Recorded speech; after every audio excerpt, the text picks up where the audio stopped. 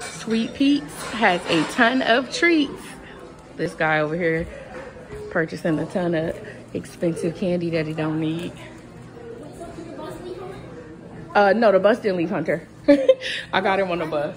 I got him some candy and then got him on the bus. No, they still didn't leave yet. All right.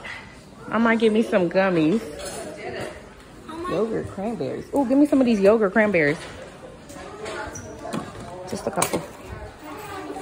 They got so many options, y'all. I love candy stores. But we already know I love candy. Let's go in this middle section over here. You already got a big old candy rock. Candy rock's probably $20 by themselves. Get some dust from the bottom. Not a big old candy rock. Get a little dust from the bottom. Too late. Let's go over here to the middle.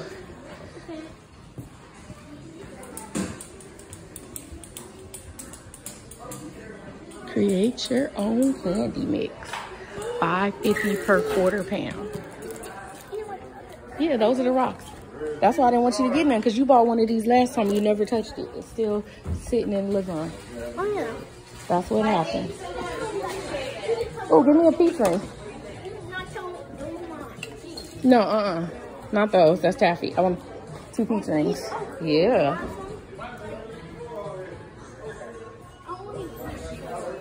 The decorations. Okay, they better not ask for no stuffies, because I know they out of my price range.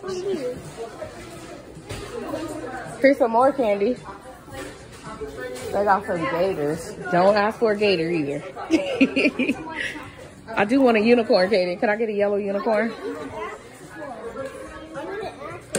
I know you like to ask for big pieces of candy. This candy store expensive, and my son want everything, and so do I. These are cute. $6 to fill the little box up. I'm not a fan of this rock candy.